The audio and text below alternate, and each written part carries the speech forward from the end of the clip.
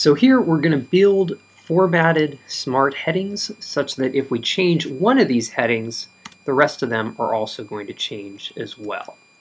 So to do that, let's start a new document, and I'm going to create 3 random sentences, and we'll use this to build our headings. So I'm going to start by formatting these exactly how I like. So I'll change the font, bold these 2, underline this one, and I'll make this one small caps. All right, so once I've formatted these how I like, what I want to do now is assign these to the style. So I'm going to put the cursor here, right-click heading 1, update, put the cursor here, right-click, update heading 2, put the cursor here, right-click, update heading 3. Now we've got these styled, so as you can see, you could easily change the style. All right, so that's the first half. The second half is this button right here. You want to select this, define new list style, call it whatever you want, and then go down here and select numbering. Click Customize, and this window will pop up. Most likely you're going to have to click this button to open up the rest of the options. Now what you want to do is you want to link the styles that you just created to the levels. So level 1, let's link that to style heading 1, level 2, link that to heading 2, level 3, link that to heading 3. Click OK, you can see that it worked here.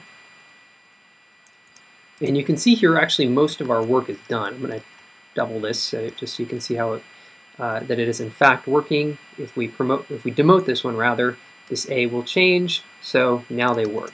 The next thing we want to do is we want to change these numbers and add a little bit more spacing. So to make modifications, just go back here, and now this time select Define New Multi-Level List. This is a little bit different than if you were doing it on a PC.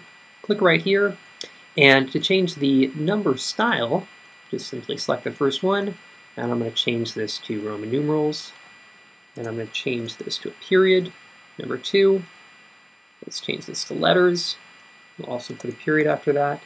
Level 3, I'm going to change this to numbers, and we'll put a period after that. Hit OK.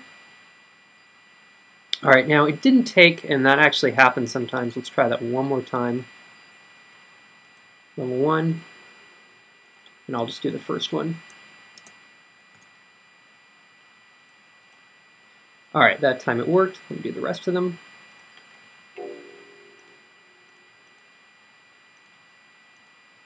Oops.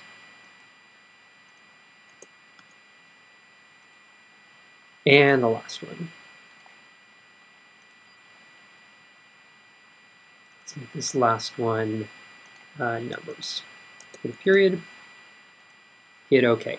All right, so this looks good. The only problem here is it would be nice if we had a little more space. It's a little tight between the bullets and the rest of the text. So let's put a little bit more space. Right now this is a 1/4 inch. Let's make it a full 1/2 inch for all of these. So same thing, go back up here, and for level, we'll start with level 2. Let's push this out to a full 1/2 inch. Click OK. Now you can see this jumps forward. Let's do the second one,